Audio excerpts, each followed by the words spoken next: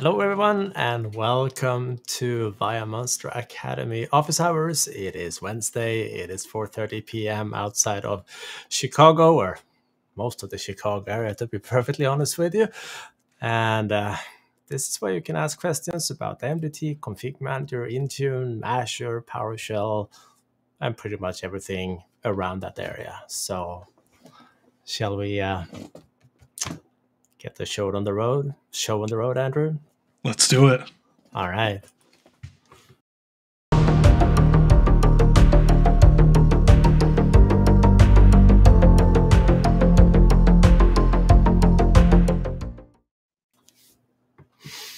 All right, here we are. What a 6-7 days long week this has been. Yes, it has. We had a strong finish to our Intune masterclass last week, and then some of us had a long weekend. Very long weekend. and here we are. Yeah, we'll come back to that in a little bit, but it was not the most relaxing last few days or last week, put it that way. No. But we do, as usual, have some good news as well. Andrew, you have been scavenging the internet for information.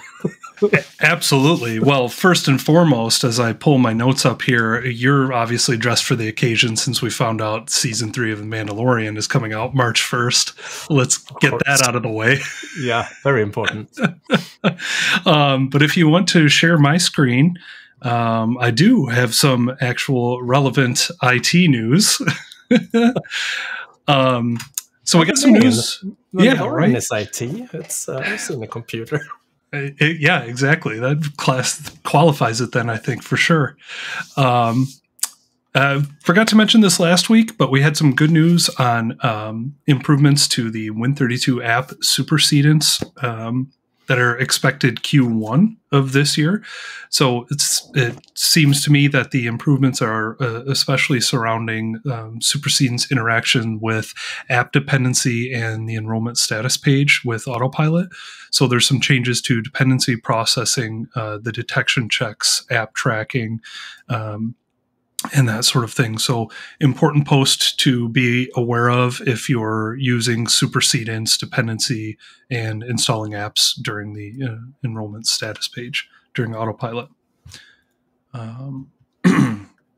So good stuff there. We're always happy to see this service improve, I think. One of our friends over at the MS Endpoint Manager team, Nickolaj Andersen, it seems to have been a very busy man the last couple of days. I caught this tweet from him earlier this morning. He put together a script that will help you more easily manage scope tags for your Intune configuration profiles. So this is posted on the MS Endpoint Manager GitHub repo.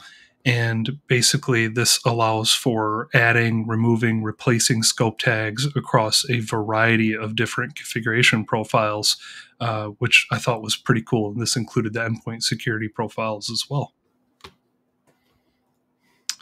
And Nickolaj also released an update to his ConfigMgr Prereq tool. So if you haven't used this before, though I've got a feeling if you've used ConfigMgr, you likely have run across this tool at some point or another. This makes configuring a new ConfigMgr site quite a bit easier by downloading and configuring some of the prereqs required for installing a site server or a DP or some of the other site roles. And this update just added support for basically better support for the newer releases of the ADK. So important update there. And then Damien as well. I feel like he's gotten a shout out every week here for the last few weeks. Again, busy contributing to the community. Wrote up a nice blog post about reporting and controlling your Dell BIOS versions with log analytics. So this is using a proactive remediation script and does not have any other prereqs. So he calls out, for example, executables, any Azure automation, any Azure blob storage, that sort of thing. So pretty cool, lightweight solution, it looks like. But sometimes simple goes a long way. It doesn't have to be that complicated to get the job done. Absolutely. Absolutely. And that's what it looks like this solution does. So if this is something you need in your environment, definitely I would recommend taking a look at this. And thank you, Damien, for churning out the blog posts lately. We appreciate it, and I'm sure the community does as well. So that was all I had for now. I think you've got a few important updates that you found as well. Yeah, I figured we could start with last Friday morning that didn't turn out so great for many folks. As Andrew mentioned, we were presenting a course or a class last week, a master class, and suddenly got notification from people. I'm sorry, I need to leave. I need to leave. I need to leave right now. I'll be back later. Something is going on. And sure enough, shortcuts were disappearing left and right for organizations that was using the attack surface rules, security solution, basically, or security feature. And that went on the entire Friday and over the weekend. And I know a lot of organizations were basically having a hard time trying to figure things out. The community started to provide several scripts to restore these shortcuts that were deleted. And eventually, Friday afternoon at some point, Microsoft released the first version of the script, and they continued to improve that over the weekend by, for example, I can bring that one up. I think it's a good, and I can find my screen, I will do it. How about that? There's so many buttons. Yes, so many buttons, so many tabs, so many windows. All right, let's see if I close yours and add mine. There we go. Magic, yeah, here we go. This is not it. That's a config manager. But Microsoft released the script. There is a shortcut for it on ak.ms. So ASRFB recovery. So that particular script helps you restore those shortcuts. And if you go to that script on GitHub, you will see that I actually made some interesting changes over the last 2 days. So if you go to the history here and you start to compare the earlier versions with the more recent versions, you will find that, for example, if you search for volume shadow copy here, they started adding the ability to use those as a sort of a source for the restore. I haven't had a chance to try the latest version here, but I thought it was interesting that they are continuing to improve and help try to get this going. Obviously, it was a royal pain for a lot of folks last week, and a royal mistake, of course, on who is ever managing those updates. But sometimes bad things happen and we have to deal with it. That's usually why we got hired in the first place. So not ideal, but here we are. I do have some good news also, actually. It happens. Jürgen has been creative. Jürgen Nilsson, one of our instructors, he has been posting a little blog post on how to configure the new app installer, somewhat new app installer, meaning WinGet and Windows Package Manager. So we make sure to share that link in the chat with you guys, or in the link section for this office hours. I was also happy to find out that our good friends over at Workplace Ninja are going to the land down under Australia. That's exciting. Yeah, they are holding their first event on March 17. If you are in that part of the world, highly recommend trying to join, and definitely sign up for their meetup link and make sure to participate in that community. They have been going strong in Europe for many, many years, and it's nice to see them expanding. Pretty cool. So congratulations on that, to that team.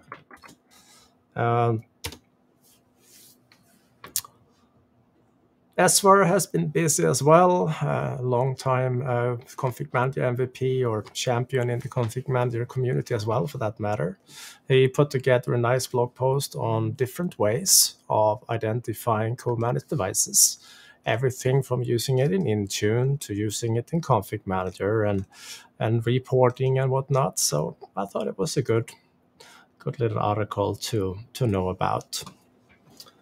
And finally, let me show you this. So this is one of my ConfigMgr lab environment. This one is not terribly updated, but it's not too terribly far behind either. If your environment doesn't say this, but say this instead, I just wanted to give you a heads up, but that particular version goes out of support in 2 weeks. So February 2nd is the end of life for ConfigMgr 2107. And I have the official link here. And again, we will, as usual, share these links afterwards. So time to upgrade if you are on this release. And obviously, if you are still behind on anything older, it might be a wise decision to upgrade as well.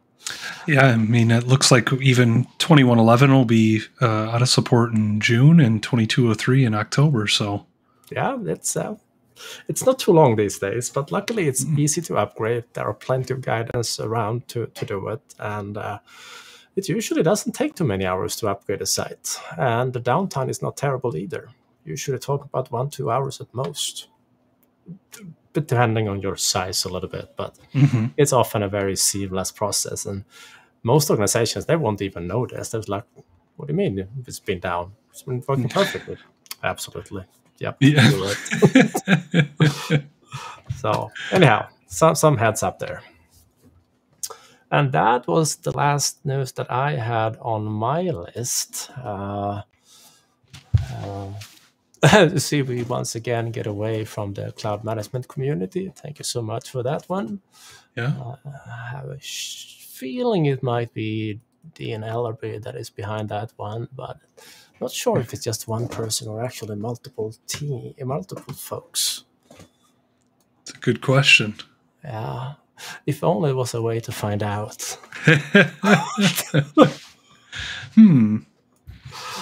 Anyhow. There's your answer. Yeah, mainly Dean. Good to have you back. Yes, thank you. All right. So, the folks out there, any questions? Any questions at all? We're happy to try to answer. See if we can get stumped today. Yep. Hello back to Matt. Good to have you back as well. Familiar name in the office hours community, or the office hours office hours. I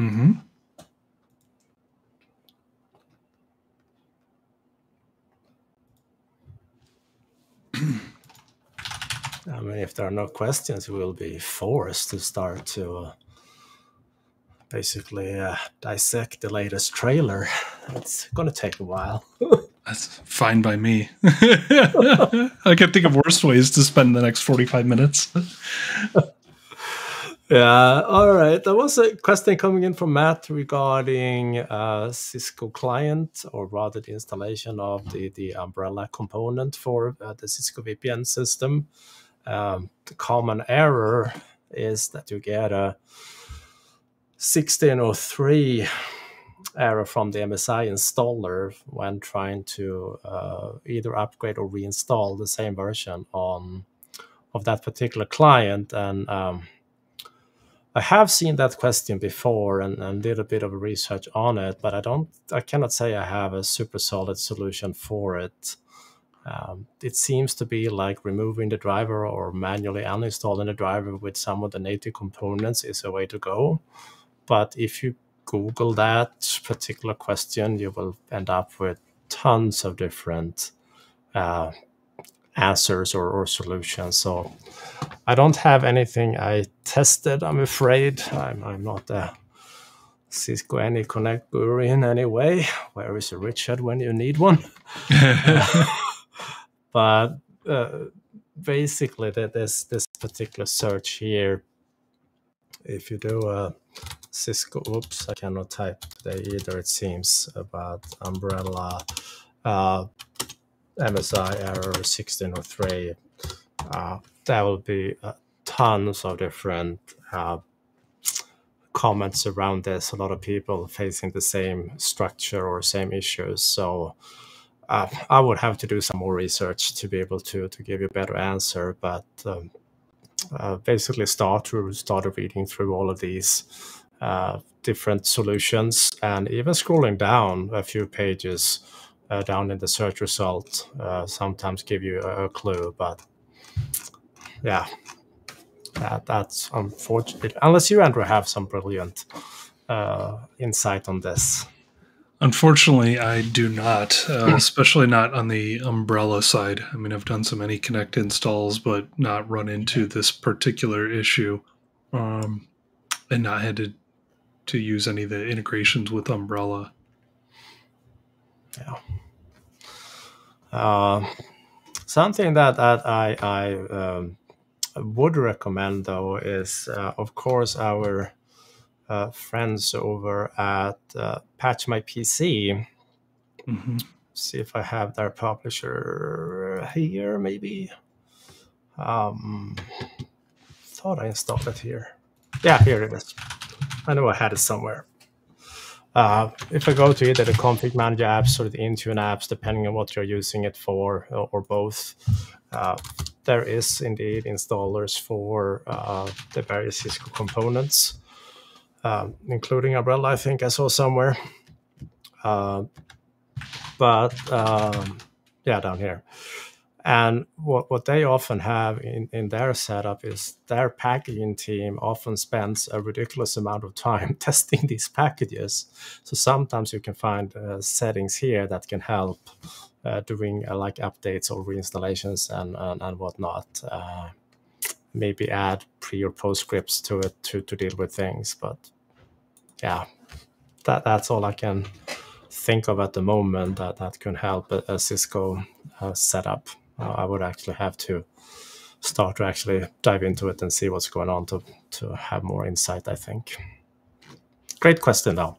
Mm-hmm. If anyone happens to know, everyone happen to stumble across this particular issue, please reach out. We'll be happy to share that information further. Any other questions? Great questions.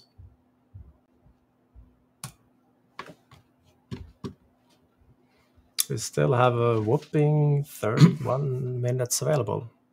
No, 41 minutes available. Yeah. Math. Hey, like you said, it's been a long week.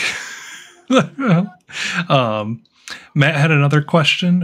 Someone on his team is facing an error to connect to SCCM even when I type the site name with the FQDN. Like the console, I'm guessing. Yeah, and if it is the console, I've seen a couple of different things there. I've seen if the FQDN changes, having the old one stuck. Yeah, Dean, it's never DNS. Could be DNS, firewall. All three of those things I've seen be an issue before. Yeah, I mean, there are certain ports that needs to be open for, let's see, SCCM firewall ports. They have a generic page where all the ports that needs to is used for different stuff. Let's see if the console is there somewhere.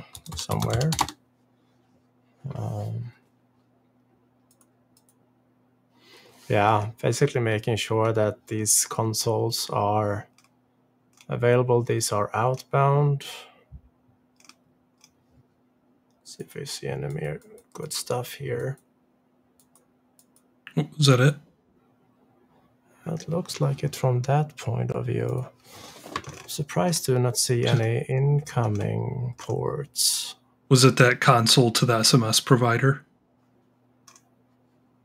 Could have been. Could have been.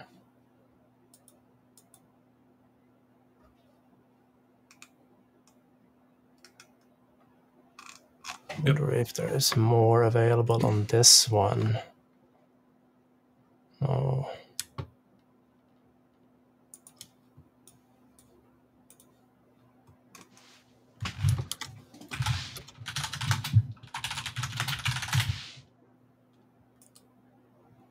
No, nothing here. But basically trying to find the ports that the console is using and making sure they are open. So it can talk to the provider. Yeah, Dean said in the chat, or Cloud Management Community said in the chat, that he thinks it's 135, which I believe was what it listed in that document that you had up. All right, perfect. Excellent. So hopefully that will help. Let's see what else. Matt did have a follow-up. It's only for one user. All have access except this one person. What log do I have to check? Well, the admin UI log might show some information about that, which is under... Usually goes in the installation folder for the console. Yep.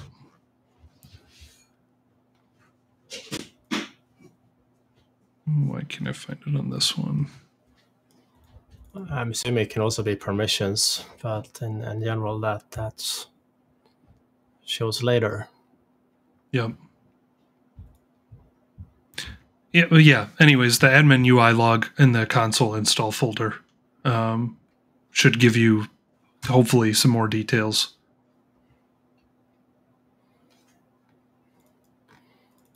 All right. Let's see what else. We have a question from Damon on LinkedIn, and it's suggesting some troubleshooting reporting from the console from any workstations outside the DP server. I'm not entirely following the question, or if it's accessing the reports.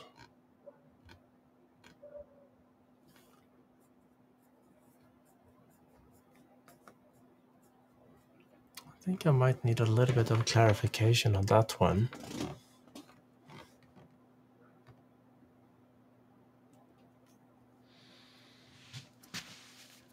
Yeah, if it is about just accessing the reports, then for me, again, it's always been either firewall or permissions. I mean, there's a service account being used as well, typically for reporting, and that account needs to have the right password when you set up the role. And unfortunately, when you do that configuration in ConfigMgr, there is no validate option in the wizard when you add that role in, like they have in many other places. But you usually get a message, if that's the case, when you try to open a report, it will actually basically say access denied, and you can go back and reset that password for the service account used for reporting services. Also, if you cannot run them from the console for whatever reason, you can try go directly to the website, because it is SQL reporting services.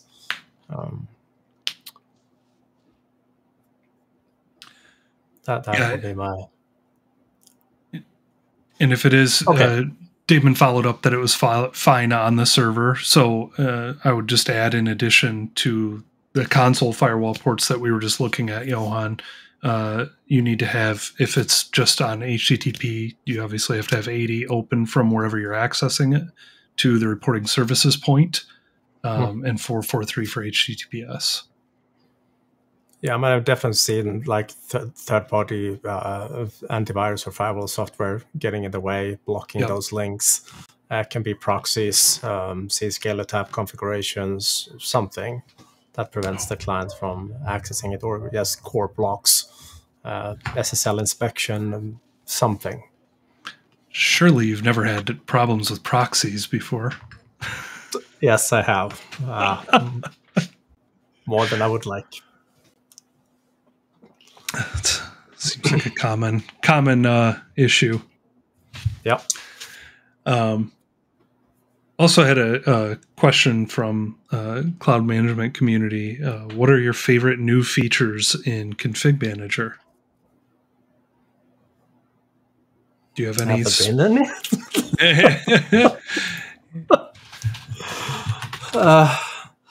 I haven't honestly not paying attention too much lately. That I remember on the top of my head. Yeah, I'm trying to think. I mean, if I bring up the list.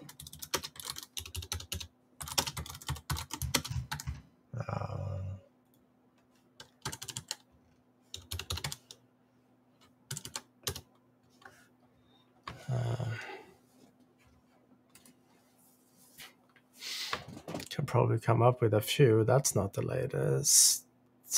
It is the latest. Well, I like this one.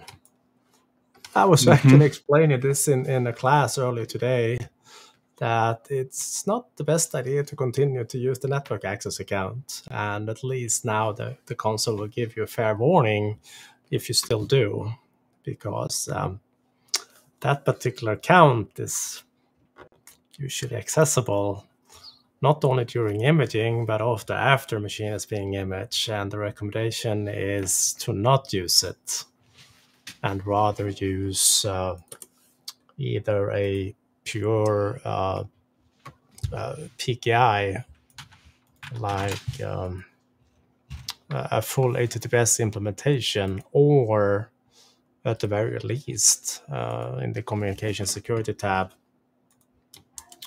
to use enhanced HTTP, because HTTP only is no longer supported. It was deprecated last year at some point, November, December, whatever it was. So you should have either this or this today. And if you do, you don't have to use the network access account any longer. And not for imaging, at least. There are some exceptions. There are certain features that is not available anymore, but those features you're not supposed to use anyway. Not going to mention any names, but multicast, stay away from it. If you want performance, use peer-to-peer. Works fine without the network access account. So that is a nice warning. I mean, this goes back way back in the days where Roger Sander and Kim Oppalfens first presented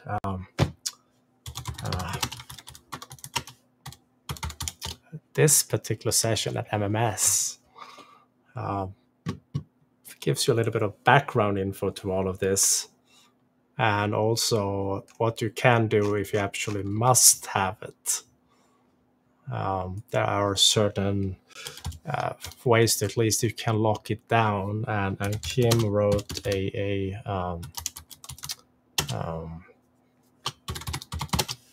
multiple series guide on how to secure that account that I really liked. So you can see I visited that many times. But this one here, to lock it down further than what Microsoft has in their base recommendation, it will still function. So if someone is able to get access to the username and password, they still won't be able to do much with the account. But I mean, the obvious solution is to stop using it. Yes, definitely. This one I liked, being able to do that through PowerShell, speed up migrations of content. I guess featured app is nice, but have I used it yet? No, have not. 2203 actually had a pretty long list as well. That was when they added LEDBAT support for software update points and That is nice. Yeah. escrowing the BitLocker recovery key during a sequence to the ConfigMgr database. I know that a lot of people were happy about that feature. Yeah, the original or the first BitLocker management implementation from an OSD point of view left room for growth. Yes. So I'm happy they fixed that. That was actually a painful month. So basically, you had to sit around and wait, right, for it to actually escrow everything back. Yeah, but it was not only that. If you accidentally had your old sequence with your old mbam, script that you would run, it would make ConfigMgr a little bit upset. And I fixed that fairly quickly, though. But I'm really happy to see the native support for it in ConfigMgr. Very nice.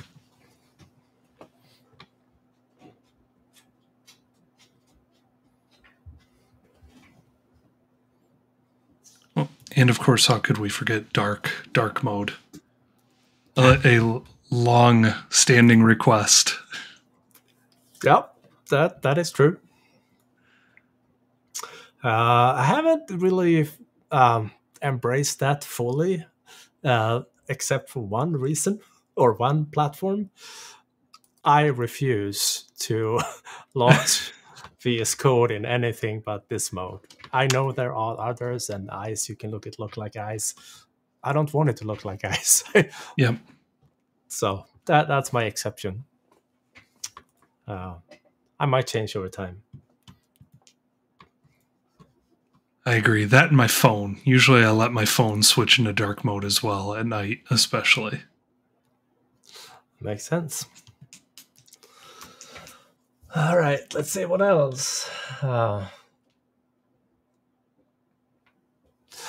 Good point there from the cloud management community. If you're recording videos and you have glasses, there is a very big difference compared to have a bunch of white screens, whereas there's a dark mode variant in terms of reflections. You stumbled across that also, Andrew? I have these new glasses I got just a week ago or so. I had to get the anti-glare in them just because there's so much light and brightness sitting around me. So yes, I understand. Maybe I'll just have to make the switch. That's a solution also. It might be cheaper than glasses. Yes, I think so. All right, there was a question coming in on using ServiceUI XE to prompt Windows to add a device name. So ServiceUI.exe is an executable that came with the MDT integration that work around the limitation in the sequence to prompt for info while in full Windows. However, most deployments, when you need to type in a computer name, it's bare metal deployment when you are in WinP, and then there is absolutely no need for ServiceUI, because at that point you can interact as much as you want prior to the sequence kicks in. So you can have a little VB script or PowerShell script or HTA or application, whatever, that simply asks for a computer name. If you have to do it in full Windows when the sequence is running, by all means, you can use ServiceUI.exe. I also use that a lot for troubleshooting, troubleshooting application installs, troubleshooting scripts, when I can run them over and over again to see what happens. But there is nothing prevents you from kicking it in earlier. And for example, we talked about the new release of PowerShell App Deployment Kit last week. That one is still using ServiceUI.exe in some capacity, or can use it. The UDI wizard and MDT integration does use it still. So it is useful. I wrote a blog post back in whenever that was. It was not yesterday.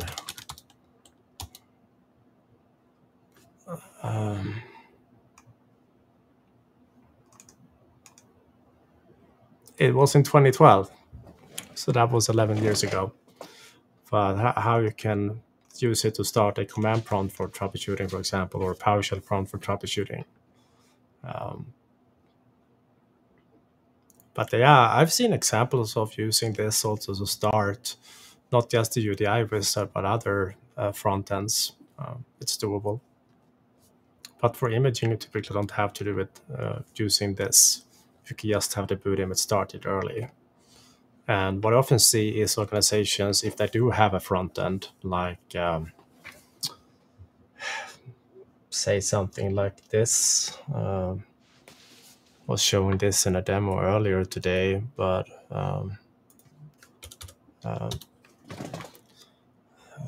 where you start a deployment and you show something to select a role or type in a computer name or select a sequence or whatever that may be, you usually start them as early as possible. So that usually means that you either do it in the pre-start function in ConfigMgr, meaning the tsconfig ini file, or even earlier through an unattended XML file. So it depends a little bit on what the solution does. The beautiful thing in ConfigMgr to use the pre-start option, the one that you set here on your boot images in customizations, this one here, is that the sequence environment is loaded at that point. So if you need to update variables like OSD computer name or whatever variable you need to update, it is now available to you. If you started earlier through unattended XML, you don't have it because the environment is not yet started. So tsconfig is king there.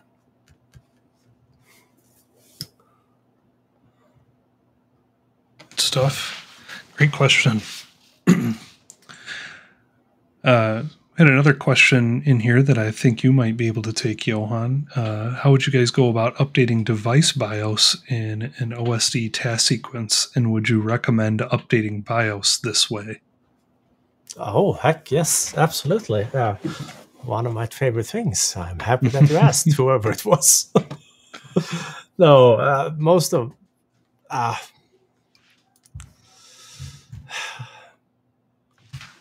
people who knows me know that I like doing BIOS updates as part of an imaging process or as an update mechanism when the machine has been deployed. And those who really, really know me, they know that I actually absolutely love doing it that way. So there is a difference.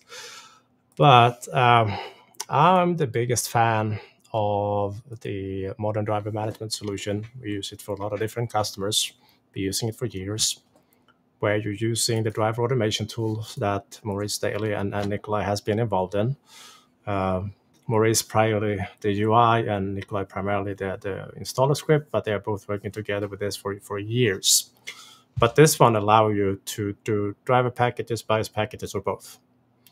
So you basically select the models that you want, and you hit download and import, and you go back to your console, and you will have a bunch of packages. In this case, a bunch of Dell updates or Dell BIOS updates. And to get them deployed, you just add a few scripts to your sequences.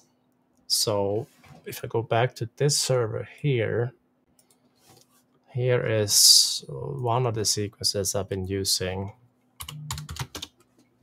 But it's just, not that one, this one. A very small sequence that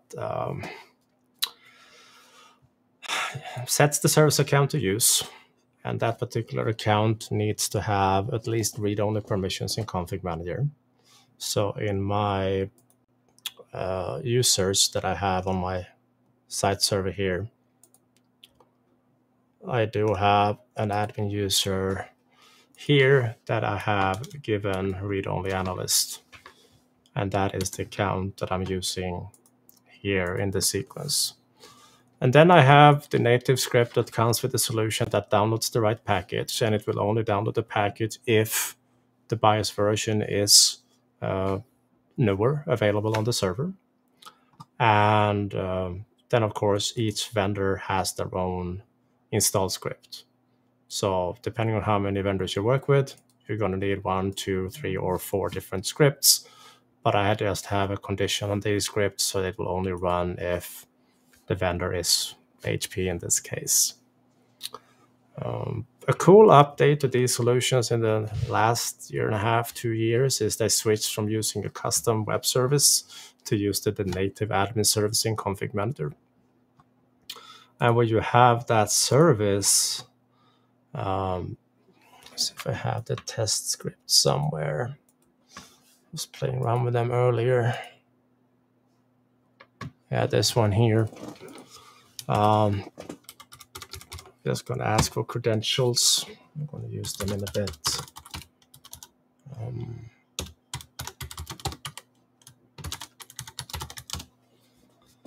I need to run this one. So you can start to ask the admin service for information. Just some generic metadata, or in this case, hey, give me all driver packages. You can do the same thing for BIOS packages. And then you can start to test various actions in those different scripts that Maurice and Nickolaj provides. So you can actually do like a fake deployment of something. And then you can review the log file and see like, okay, what if I would try to deploy that device? Would there be a match? Yeah, there will be a match because there is a package that is matching this. So very, very useful to work with, I think. And this sequence that I showed, the BIOS update one, I can boot the machine on that one. Wrong server. Dang it.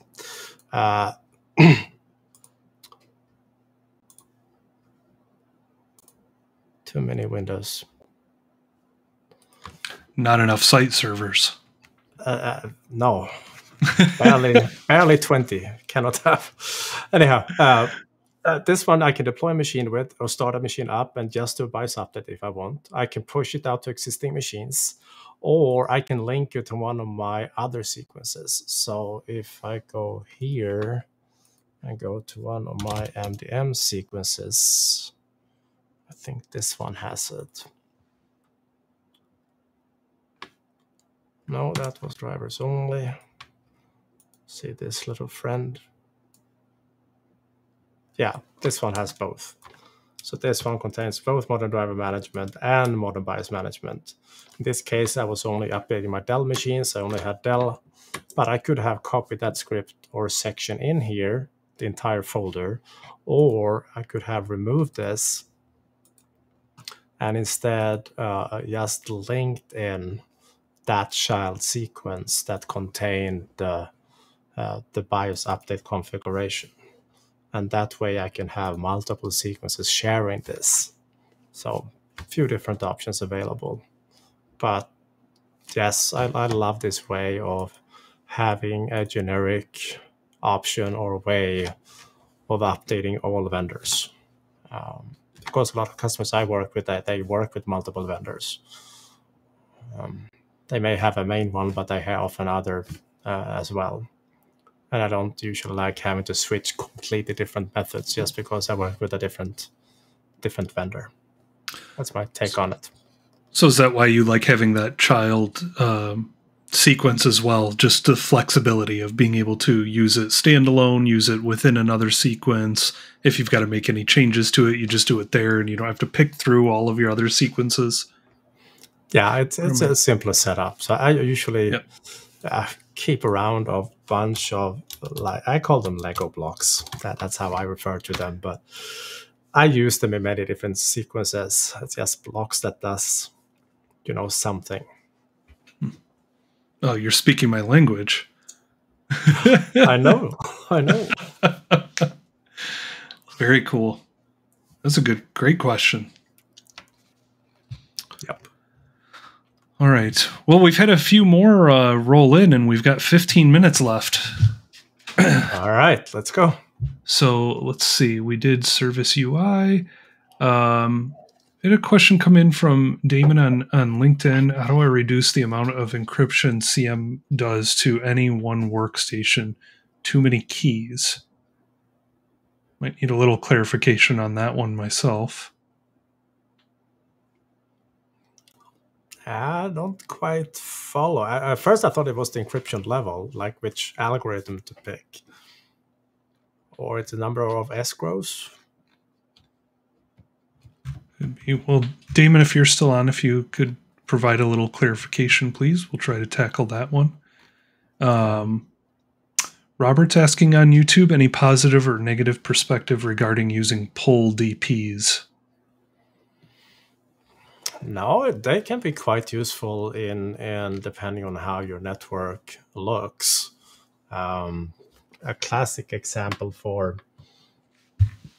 a pull DP would be, let's see,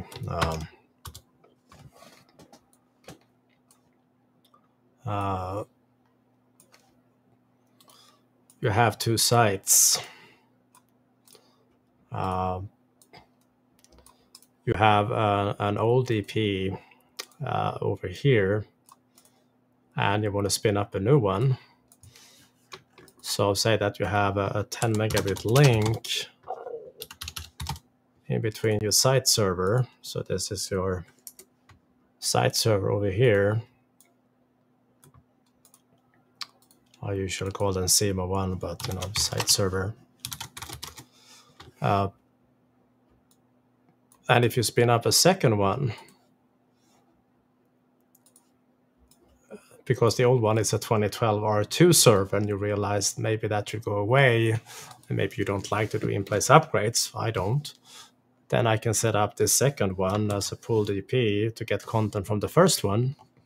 And when I'm done, I scratch that one and promote this one to be a normal DP. And I've just saved transferring a 600 gig content library over a 10 megabit WAN link. Also very useful depending on how your network is laid out. Say that you have are in multiple countries, so you may have a lot of different sites that are not well connected to the site server, but they are somewhat well connected to each other. I was trying to keep that green. I usually brag about my paint skills, but this is embarrassing. So imagine that you have multiple sites like this. I will start to spin up DPs in other sites that are big sites, and they are well connected to the first one. Well, these two down here, I think, makes perfect sense to be pull DPs to pull content from that one, instead of all three having to have content from the site server. Now, in all fairness, I spend pretty much every week of my working life to help organizations get rid of distribution points. So I rather say, hey, use that peer-to-peer instead if you can, because it's simpler to manage than having to deal with lots and lots of DPs. But sure enough, there are scenarios where DPs are absolutely valid to use. You're going to need at least one, no matter what you do. And depending on your size, you are going to need more than one. But you don't need to have 700 or 150. You may need 11. That's it. So, my take on it. Good stuff. Very good stuff. I got to show off some paint skills too. That's not bad. I never grow tired of seeing your paint skills. Cloud management community on YouTube asking any views on the updated PSADT. So presuming that's the one that was released a couple of weeks ago. I have not had the opportunity to play with the new release yet. Have you, Johan? I have not. I just saw started to watch. I didn't have the time to finish that one either, but I will. Matthias Melkersen did an interview with the founders, and I talked about it a little bit, but I haven't tried it out. I know it was an extensive change log. Took a minute to read through it. Yeah. So, no, sorry, have not. Matt's asking on YouTube, what is the best way to pick the name for Windows devices in Autopilot instead of picking auto names? By default, there is none. Autopilot doesn't have a built-in like prompt for name type thing, but with a little bit of creative scripting, it's not too hard to achieve. We have been using the native PowerShell module that comes for Autopilot together with the web service to ask for a computer name early in the process, and then simply set that computer name to the device as part of the staging process in Autopilot, because there is an option to do so.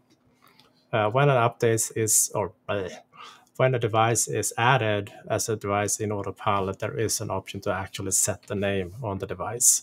So you can use any naming standard that you have for that, as long as you script in the name during the Autopilot process. But in terms of Autopilot itself, it has just a very generic naming template that you can apply in the profile. But if you don't mind a bit of scripting, pretty much anything can be done in terms of names. Good question. Absolutely. All right.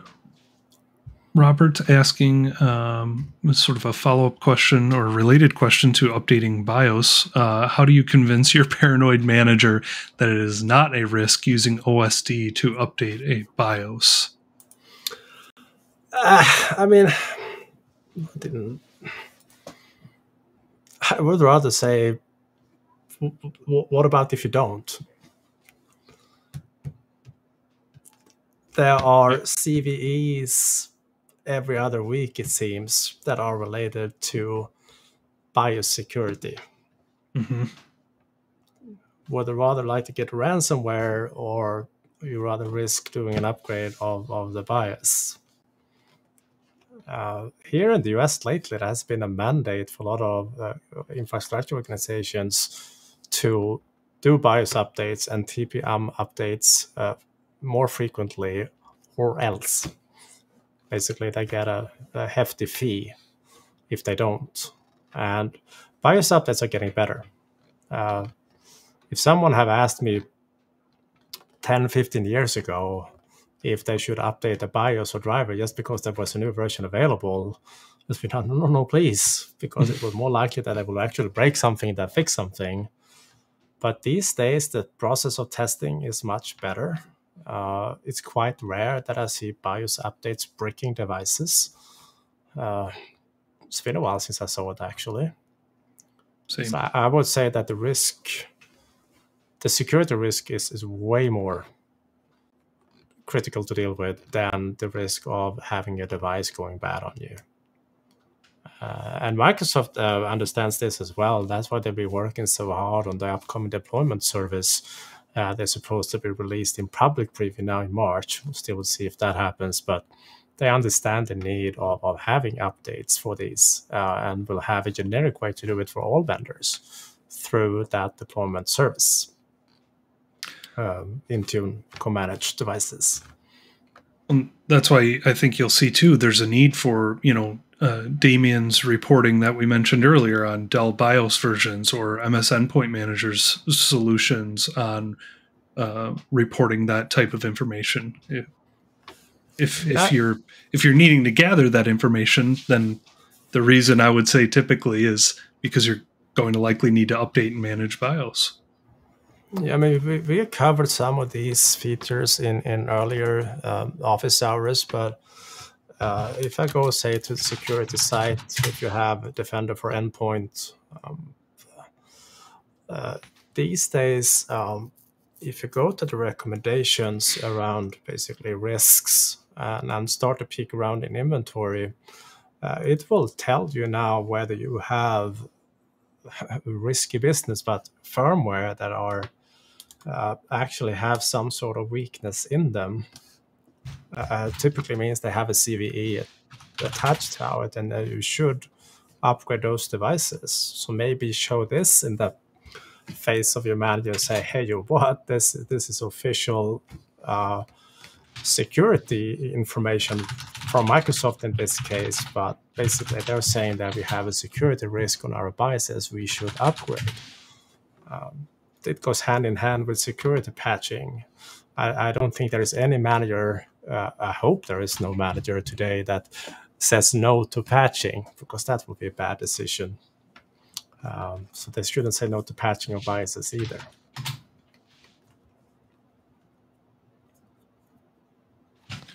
Agreed. I'm going to drop a link to the announcement for this specific feature as well, Johan. So if anybody wants to review it, that'll be in the links for today. Yeah. Thank you, sir. Mm-hmm. All right. Cloud management community, when you were looking at sequences earlier, noticed a sequence that had 21H2 in the name created in 2017. Is that accurate?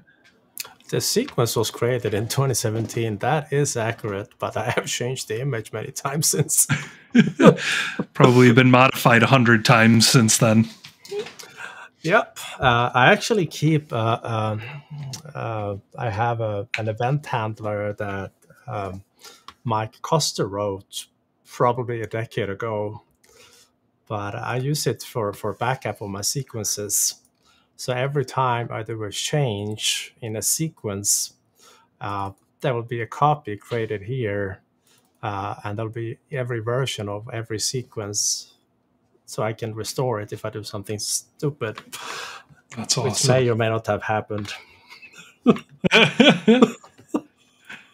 Can't imagine. Yeah. So, no, I have, this lab has been around for a while. I can tell you that. Very cool. All right. John's asking on YouTube, do you still have to re-edit each task sequence after you make changes to a child TS? In the past, I had to relink the child TS to each parent TS before. Less likely these days, but you still may have to do it. Okay. So when you make a change, make sure you test. That's a good solution also, yes. Good deal. Did you get a chance to review ChatGPT to generate a script to see how accurate? Matt was asking that on YouTube. I did a few tests just when it basically got the big announcement and everybody started to use it. And it did produce a script that was fully functional. So I have a feeling that the future is going to be a little bit scary. And I have a feeling that we will have to start to embrace the use of AI to speed up what we're doing. Mm-hmm. I don't see any time in the near future that will be able to replace us. But I have a feeling that an engineer that is good in using AI together with development of scripts might be able to churn out scripts quicker than one that doesn't. That's my view on it. I completely agree. I mean, in my experience, the few things that I've asked from it, I didn't have something that was 100% there. Maybe it was 80% of the way, but it was a phenomenal start for a script that I didn't have in the first place. And then I was able to, just by being familiar with the service and the scripts that I was running or needed to run, was able to fill in that other 20%. But I think that just goes to your point, Johan. You can use it to, or will be able to use it to fill in some gaps or save some time. That's for sure. Yeah, I mean, think of OpenAI, Copilot, and the others. They are fairly fresh. Yeah. Give them 10 years and a few $1 billion. That will be interesting, I think. I would say so. So we're at 5:30, but we've got one more question that I think you might want to take. This is coming in on YouTube. Is there any chance to learn Intune management at home? Yes. No, it's a shameless plug, obviously, but the Academy, we do offer trainings, everything from free mini courses to paid versions. And that is a great way of learning Intune, being able to ask questions live and whatnot. So highly recommended, but it's of course That would be up to you. Yep. Great question. Yes, I love that question. All right. We are over and out for today. Thank you so much, Andrew. Thank you so much, everyone, for asking questions and joining us. It's been a blast, and we'll see you next Wednesday, hopefully. Thank you, everybody. Have a great rest of your week. Bye for now.